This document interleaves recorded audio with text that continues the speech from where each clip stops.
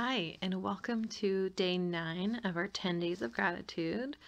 Um, so, for the last week or so, I've been posting prompts every day to this group of things to be thankful for, and just for us to consider all the different ways that we can thank the Lord for everything that we have. And as always, in the comments below, I will leave a link to the free gratitude journal I've made. It has the exact same prompts as I've posted on the page. So if you don't want something to print out, you could just do it by yourself. But the journal's kind of a little bit pretty, so it has stuff for you to do. So today's question is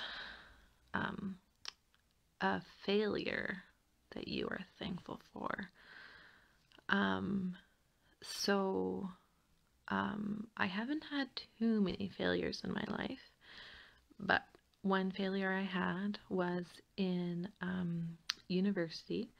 I actually failed a course, and so I could go back and redo it, or I can completely change directions. And it was embarrassing and pretty hard.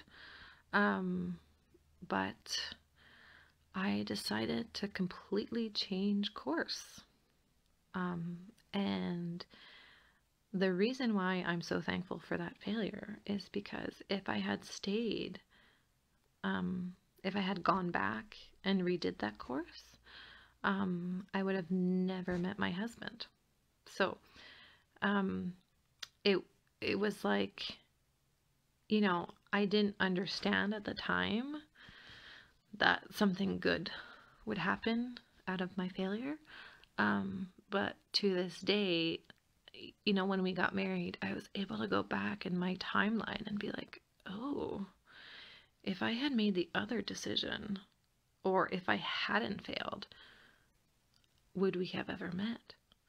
And so I just really love that sometimes God uses failure to redirect us, to bring us into something completely different. And maybe a day, a week, a month, a year, 2 years, however long later, that path leads you to a really big blessing. And so,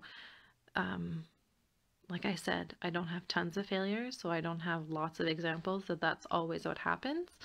But I know that in my life that has happened, and just that God can redeem those failures for us, and He can use those for His glory, and He can use failure to bring you to something really amazing, because I have the best husband in the world. And I'm just so grateful for him every day.